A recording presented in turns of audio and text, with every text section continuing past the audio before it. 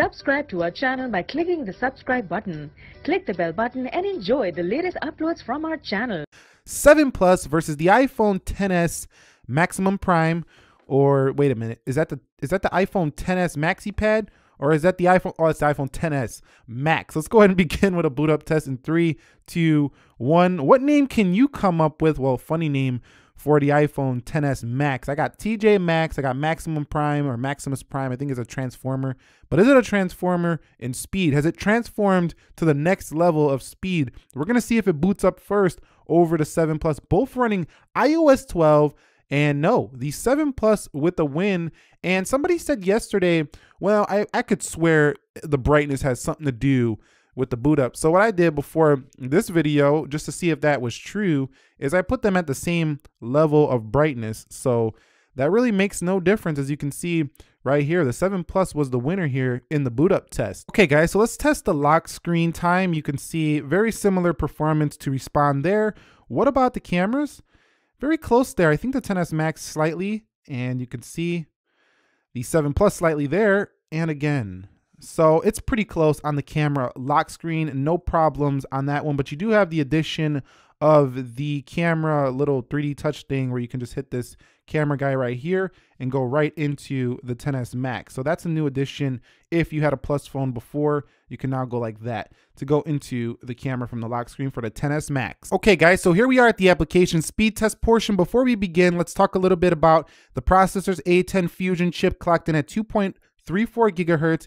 And over here, we have an Apple A12 Bionic. We don't really see that here. Geekbench has to update this, but this has 4 gigabytes of RAM. You can see 3.65 gigs available, but A12 Bionic over here.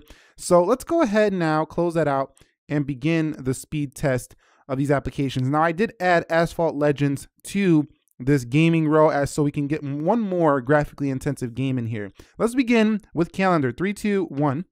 And you could see very similar performance there. Now, this swipe mechanism to go back home does feel a little faster than Touch ID, but coming home is about the same. iOS 12 has really brought new life to these older devices. You can see calculator about the same. What about Twitter?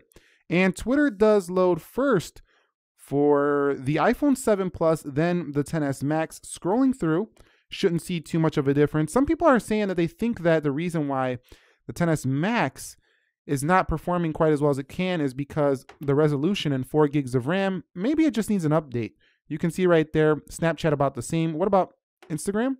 And I think applications for the device still will get faster over time, but it's a brand new device with a brand new screen size. Developers got to do some work before the phone's going to be totally perfectly fast like these older ones, which are a lot easier to code for since they've been on the market forever. So you can see Instagram performance about identical on both. Let's go ahead and open up a photo on both of these devices. My latest XS Max photo.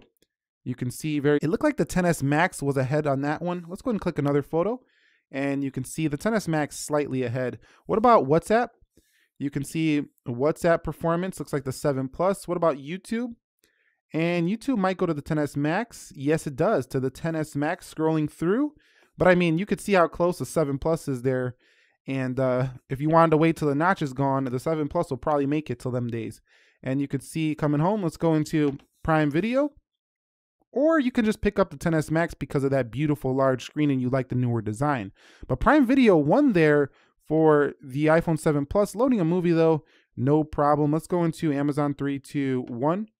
And you can see Amazon is first on the right over the 7 Plus. So this one's a lot more wins going to the XS Max and the 8 Plus was. The 8 Plus held there and even won in some areas over the XS Max. You can see, let's go into the Slither. 3, 2, 1 and see if the XS Max can show its power there, and it does. It wins on the first game, and I expect it to win on all of these games as it does have a much more powerful internals. Let's go into Jetpack Joyride, and here we're still on some casual stuff. You can see the Apple A12 Bionic with the win. And the 7 Plus is no slouch either. It's pretty fast. Let's go into Dead Trigger 2, a more graphically intensive game here. It's like medium intensive. You can hit play. We've seen that the XS Max was a win there over the 7 Plus, but I'm pretty sure that the 7 Plus users seeing this are pretty proud of that performance so far. Okay, so let's head into PUBG. Okay, so let's head into PUBG Mobile. and see which one loads us first. I will skip ahead as this one takes quite a bit of time to load up. It's a much more demanding game for both devices. I'll be back in a second. Okay, so the iPhone XS Max was there. Let's hit start. The XS Max was there over the 7 Plus. So this shows that it definitely is a more powerful device as it loads up PUBG Mobile first, and the match is also first, and you'll probably win more matches due to better performance on the iPhone XS Max. But if you don't have no skill, then you still might lose some matches here. Okay guys, so let's go ahead and launch Asphalt 9, 3, 2, 1, and see which one gets there first. It looks like the XS Max is ahead, but can it beat the iPhone 7 Plus here? And the 7 Plus is ready to go on this application, but what about the XS Max? And there is the XS Max. So that was pretty surprising. Let's hit play here and try to get into a match really quickly, or a race, and see which one can load that up first. Let's hit next. Let's hit next here for the 7 Plus. And let's hit this guy right here. And let's hit play at the same time. 3, 2, 1. And see which one can load up the match first. And here we go. You can see it looks like the XS Max is ahead on these graphics, and there is the 7 Plus.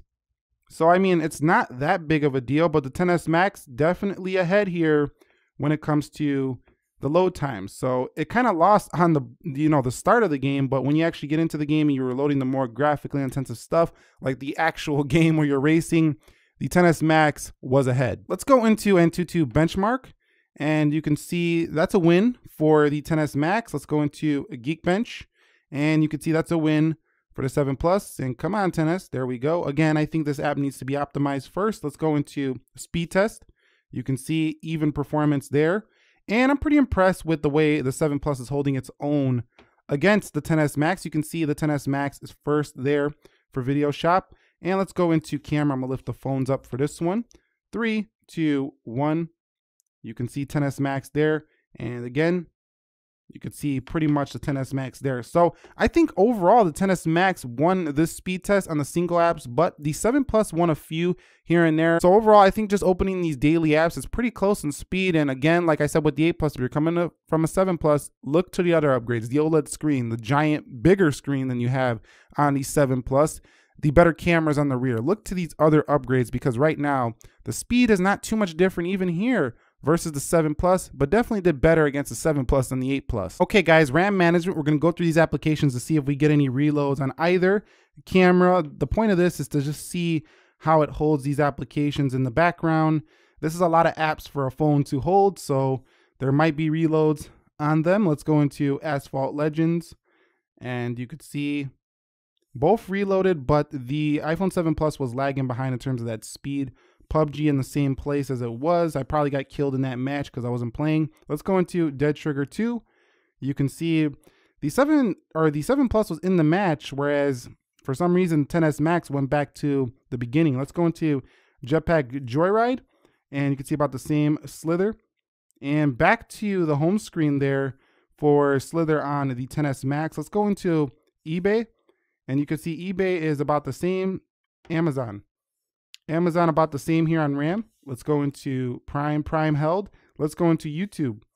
And YouTube held just fine on both. WhatsApp held just fine. Instagram about the same. Snapchat, both held Snapchat, no problems. What about Twitter? 3, 2, 1. And Twitter is in RAM for both of them. What about Clock? You can see RAM in both of them. Calculator on both of them, and Calendar. And a 7 Plus animation a little bit slower there to load, but overall I think it's a pretty close to even draw here on this RAM management. They both held the applications in the background, so I can't call this much of a difference either at this current point. Okay, so here we are at the internet test, and look at that size of the screen, just covering all them bezels that you had on the iPhone 7 Plus. We're only a notch away from a perfect iPhone screen. Let's go into apple.com, 3, 2, 1. And you could see the XS Max ahead on that one. Let's go ahead and open a new tab here. And let's go to this guy and this guy right here. And let's go to, how about CNET, 3, 2, 1.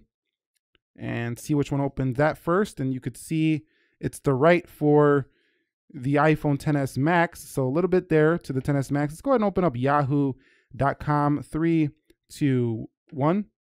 And you can see Yahoo for the right. So the internet performance looks better here, and they are connected to the same Wi-Fi network for the XS Max. So, and it's a bigger, better screen. So I would say the internet performance and viewing experience just gets all the much better for the XS Max. That's a true upgrade, I think, is the internet browsing experience, unless you really prefer that 16:9, you know, resolution for your internet experience. Okay, so I shot a 5-minute 4K 30 video here in Video Shop to render out on both of them at the same time to see which one can compile this video first. Now you can see optimization issues right here. It should say edit right there in a notch. This is where we need fixes for this larger display. But let's hit next here in 3, 2, 1. Let's see which one can compile this video first. Now this might take a second, so I will skip ahead to the end if it takes too long here.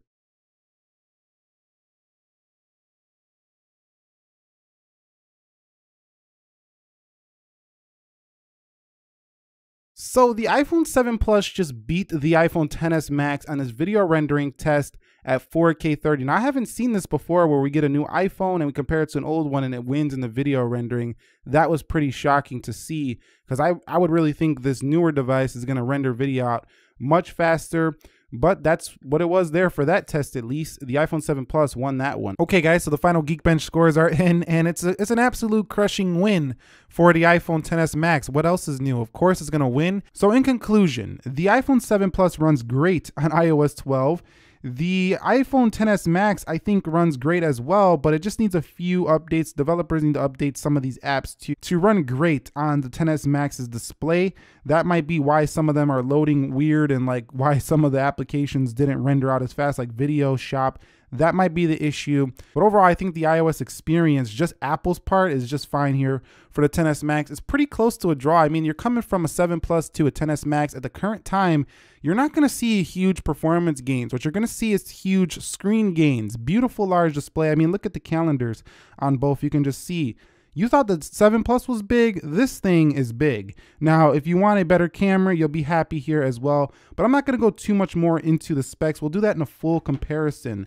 But on the whole, it's a pretty close speed test here. Let's hear your thoughts about which one you think was faster. And if you found this video helpful, entertaining, informing, enjoying, do me a favor, click that like button for me. And if you're new here, consider subscribing for more. We got plenty of XS Max videos and the smaller XS